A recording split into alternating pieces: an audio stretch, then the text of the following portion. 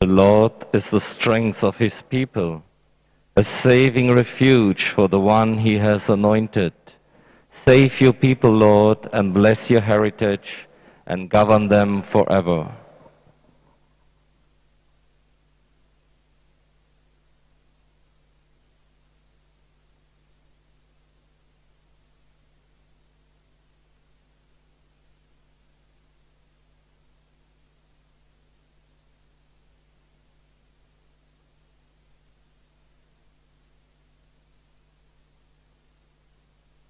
A very good morning to everybody.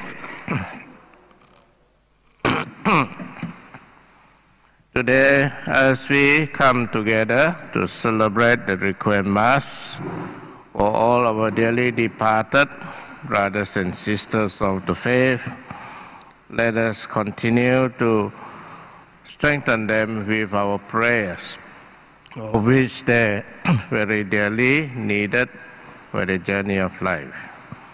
So as we come before the Lord, we lift up Psalm 152 of them that has been listed and given their names by their relatives for this particular Mass. And so let us begin the Mass as we continue to lay our faith on it. In the name of the Father, and of the Son, and of the Holy Spirit. Amen. The grace of our Lord Jesus Christ and the love of God and the communion of the Holy Spirit be with you all. And with you. Brethren, let us acknowledge our sins and so prepare ourselves to celebrate the sacred mysteries. I confess to Almighty God and to you, my brothers and sisters, that I have greatly sinned in my thoughts and in my words, in what I have done and in what I have failed to do, through my fault, through my most grievous fault. Therefore I ask Blessed Mary, ever Virgin, all the angels and saints, and you, my brothers and sisters, to pray for me to the Lord our God. May Almighty God have mercy on us, forgive us our sins, and bring us to everlasting life. Amen. Lord, have mercy. Lord, have mercy. Christ, have mercy. Christ, have mercy. Lord, have mercy. Let us pray. O God, who will that your only begotten Son have conquered death, should pass over into the realms of heaven, grant, we pray, to your departed servants, that with the mortality of this life overcome, they may gaze eternally on you, their Creator and Redeemer. Through our Lord Jesus Christ, your Son, who lives and reigns with you in the unity of the Holy Spirit, one God, forever and ever. Amen.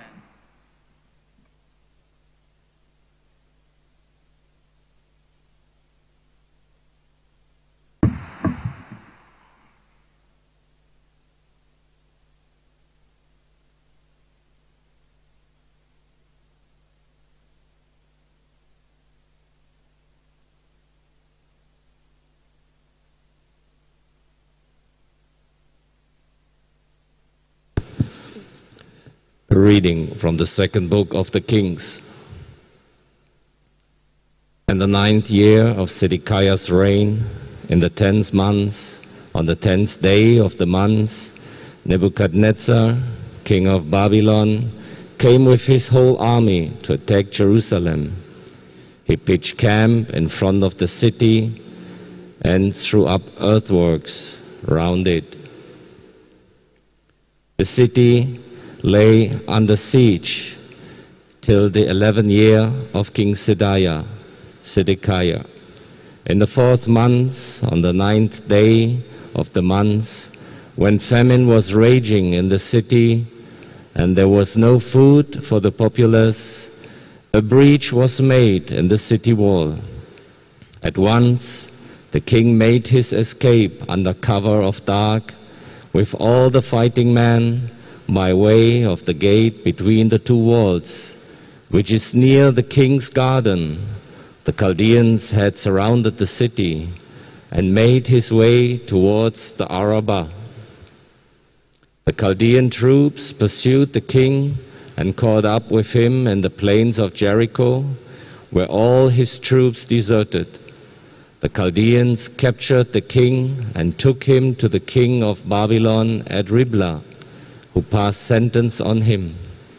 He had the sons of Zedekiah slaughtered before his eyes, then put out Zedekiah's eyes, and loading him with chains, carried him off to Babylon.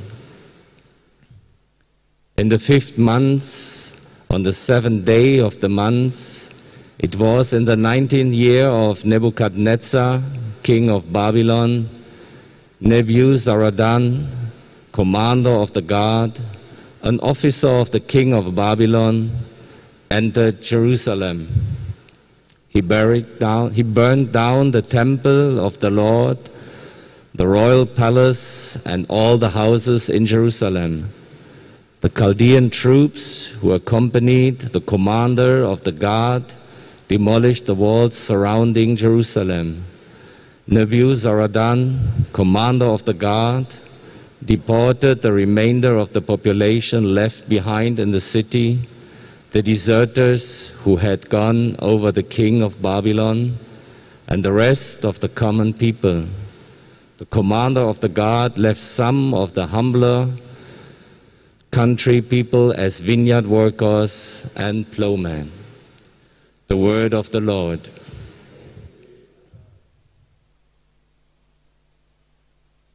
Oh, let my tongue cleave to my mouth if I remember you not. Oh, let my tongue cleave to my mouth if I remember you not. By the rivers of Babylon, there we sat and wept, remembering Zion on the poplars that grew there. We hung up our harps. Oh, let my tongue cleave to my mouth if I remember you not. For it was there that they asked us, our captors, for songs, our oppressors for joy. Sing to us, they said, one of Zion's songs. Oh, let my tongue cleave to my mouth if I remember you not. Oh, how could we sing the song of the Lord on alien soil? If I forget you, Jerusalem, let my right hand wither. Oh, let my tongue cleave to my mouth if I remember you not. Oh, let my tongue cleave to my mouth if I remember you not, if I prize not Jerusalem above all my joys. Oh, let my tongue cleave to my mouth if I remember you not.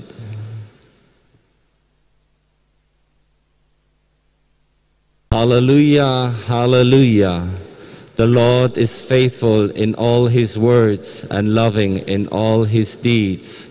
Hallelujah.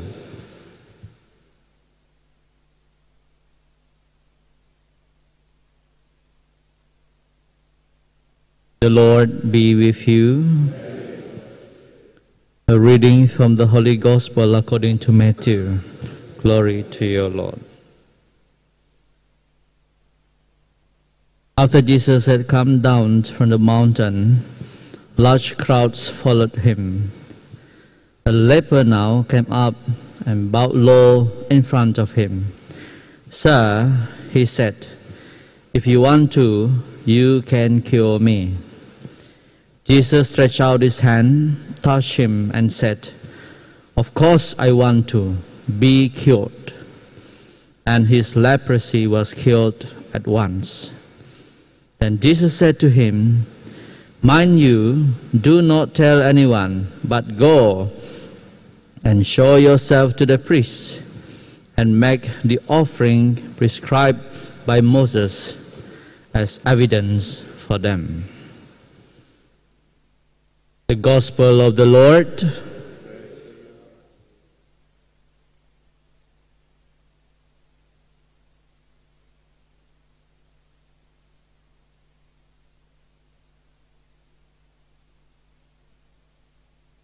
The leper in the Gospel came towards Jesus, bowed down in front of Jesus, and he said, "Sir, if you want to, you can cure me." Of course, Jesus wants to heal anyone who is so much ready to come towards him. Not just that we demand anything from him, but very much that Jesus looks into the heart of the leper and also into the hearts of each one of us. Whether we have that expectant faith, knowing fully well and believing in what that Jesus, being the only person, the Savior of our life, who can heal all of us.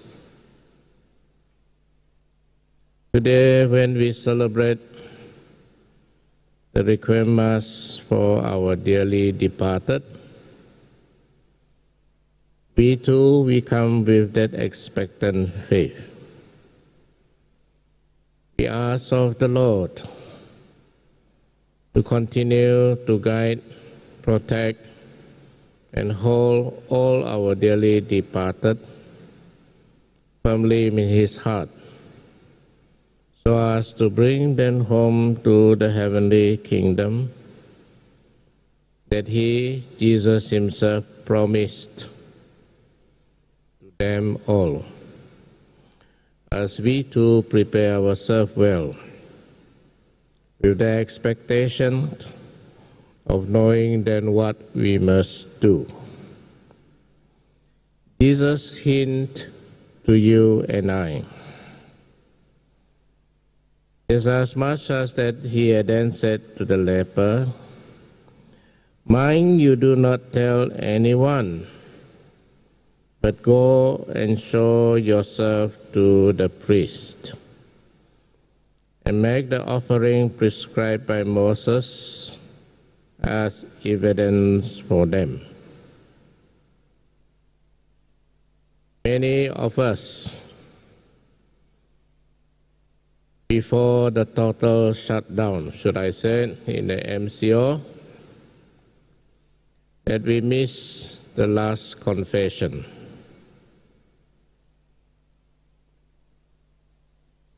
And today, and the other 2 mornings too, or even last Sunday, we have to ask ourselves, have I prepared myself with the expectant faith to come before the Lord and receive him in the Eucharist? If you have not done so, prepare yourself to go to confession as soon as possible. You all know that you can always go to the parish office, look for any one of us, make that confession. It's very much so that the Lord continues to remind you and I that we must not take things for granted and then don't just come to see him by habit, but very much as to know how then we should exercise the sacraments. So as we come before the Lord with that expectant faith, we pray for ourselves, we pray for all those who are sick, and most of all, today when we have this Requiem Mass, with that expectant faith, we ask of the Lord to be merciful to all our dearly departed. Amen.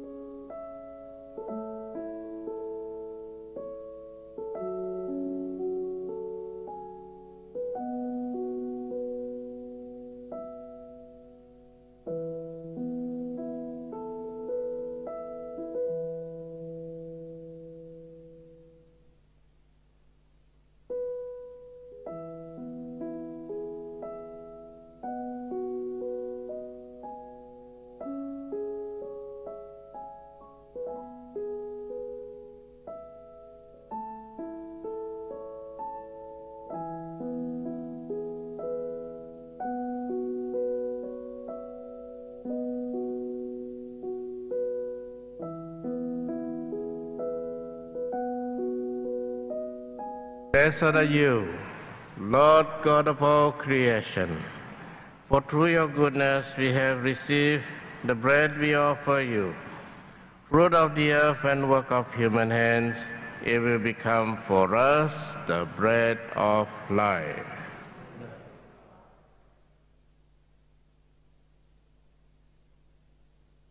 Blessed are you, Lord God of all creation, for through your goodness we have received the wine we offer you. Fruit of the vine and work of human hands, it will become our spiritual drink. Blessed be God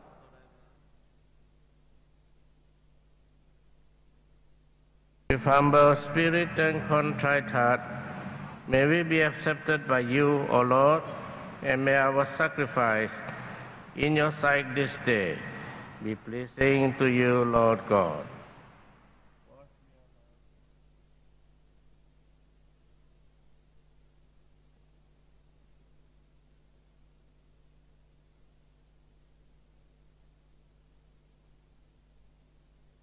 Pray, brethren, that my sacrifice and yours may be acceptable to God the Almighty Father.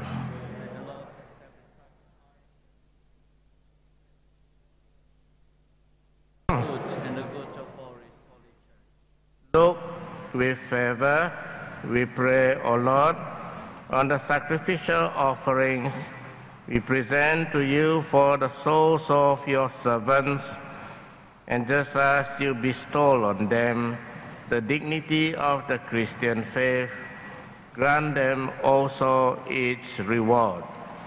Through Christ our Lord. Amen.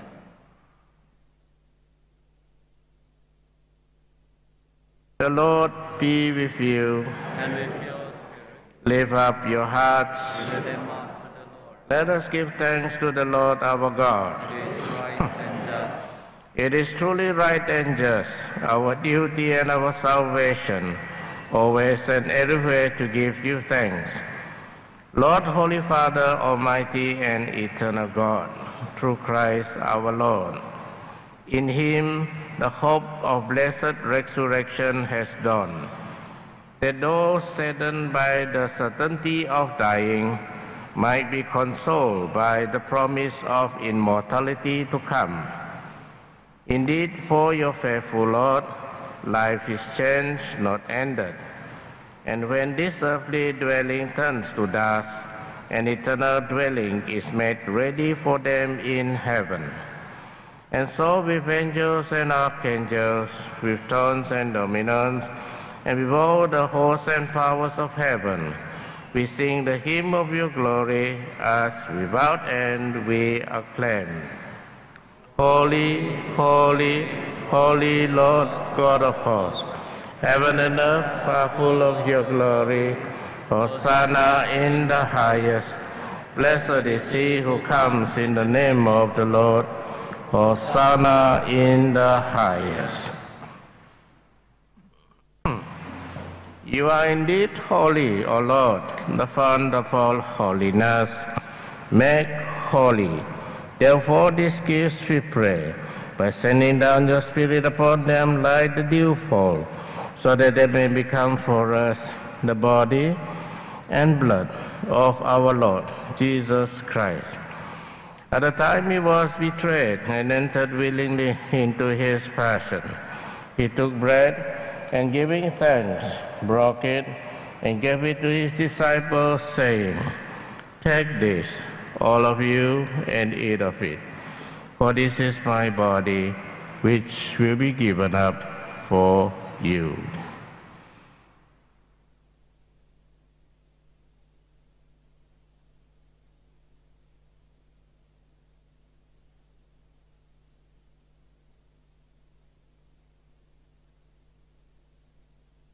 In a similar way, when supper was ended, he took the chalice, and once more giving thanks, he gave it to his disciples, saying, "Take this, all of you, and drink from it. For this is the chalice of my blood, the blood of the new and eternal covenant, which will be poured out for you and for many for the forgiveness of sins. Do this in memory of me."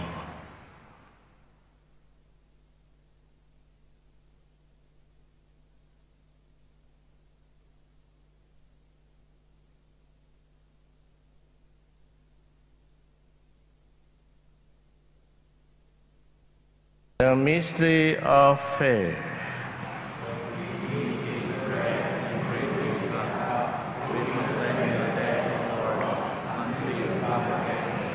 Therefore, as we celebrate the memorial of his death and resurrection, we offer you, Lord, the bread of life and the chalice of salvation, giving thanks that you have held us worthy to be in your presence and minister to you.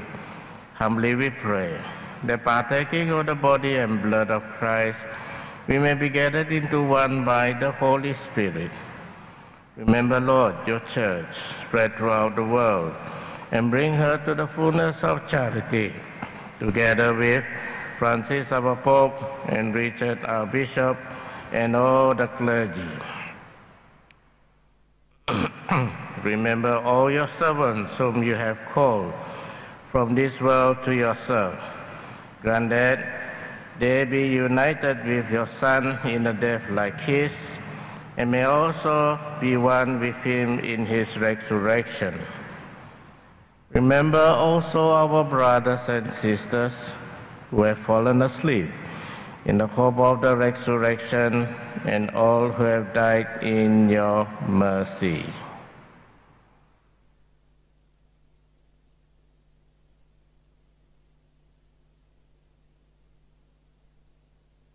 Welcome them into the light of your face. Have mercy on us all, we pray.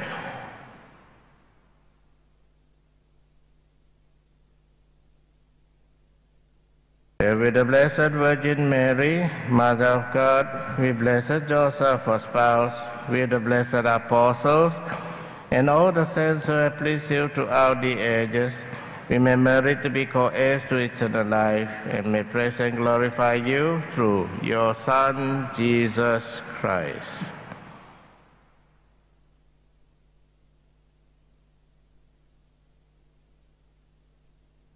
Through him, and with him, and in him, O God, Almighty Father, in the unity of the Holy Spirit, all glory and honor is yours, forever and ever.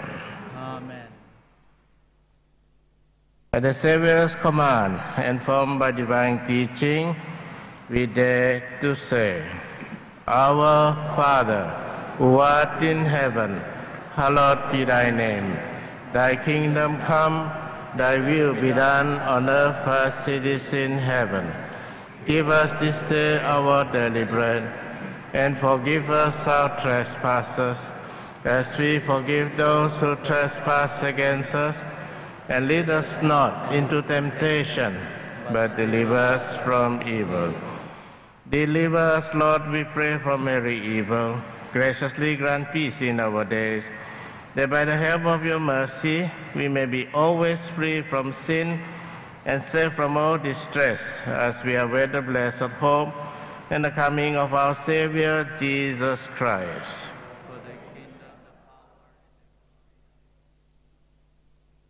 the power, Lord Jesus Christ, who said to your apostles, "Peace I leave you, my peace I give you," look not on our sins, but on the faith of your church, and graciously grant her peace and unity in accordance with your will, who lives and reigns forever and ever. Amen. Peace of the Lord be with you always. And with your spirit. Let us offer each other the sign of peace. Lamb of God,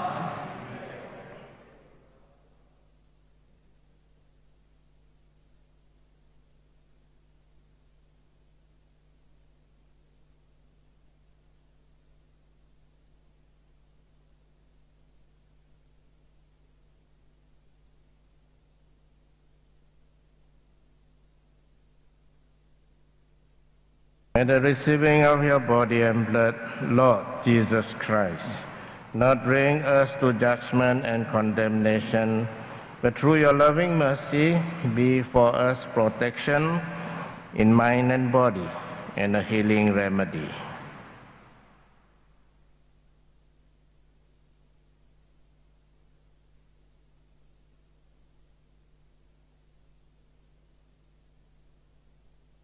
Behold, the Lamb of God. Behold him who takes away the sins of the world. Blessed are those called to the supper of the Lamb.